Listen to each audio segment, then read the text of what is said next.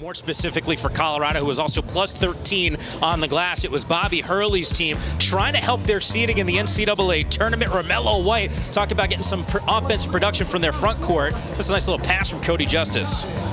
They got it early on, then they kind of went away from it in the second half. They're on their penetrations. They got to get those bigs involved a little bit. Well, KO, it's called guard you.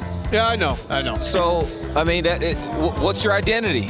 Yeah. How about this? McKinley Wright. Great pass for him. Lucas Seward. This guy was amazing. Yeah, part of a 10-2 run. He had 12 points off the bench.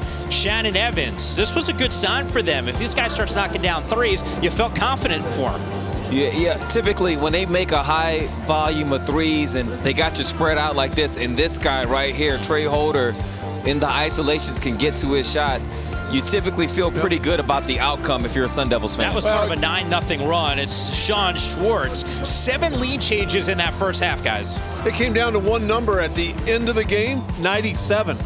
If you give up 97 points, it's going to be tough to beat anybody. Yeah, that was Dom Collier for the triple. More from White in this game. It's a good pass. That's what KO's talking about. Using the dribble penetration to get the bigs involved. You don't got to throw it to them and make a back to the basket move.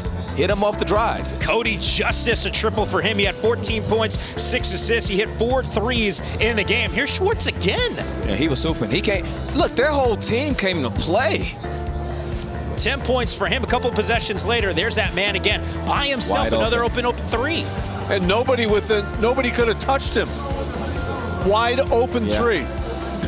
George King, who has really come on strong as the season has progressed, part of a 15-1 run for the Buffs. Trey Holder trying to mount a comeback and lead his team. He had 14 points in this one, 6 of 14 from the floor. But guys, things started to get a little chippy here. Tyler Bay, the flush. Yeah, I'm not a fan of this. I'm not a fan of that because, to my knowledge, there's nothing Tyler Bay is doing to rub it in their face. They got to play. It's not like a hold the ball situation. I actually think you should let the clock run out. You got the game. Was it a clock run out situation there? No. What do we have? No, I said. Oh, so not even take a shot? No, take the turnover. KO. Take the turnover. Hold on. As well as I know you. I've done that a million times. A million times in games.